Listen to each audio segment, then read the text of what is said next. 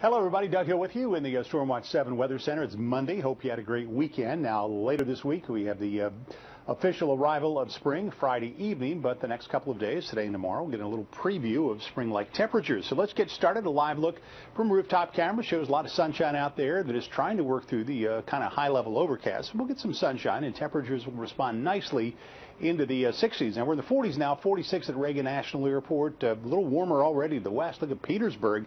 They've broken into the sunshine, have 65 degrees, and that's kind of the range we're going to head to this afternoon. Again, some sunshine, some clouds, maybe a passing sprinkle later tonight.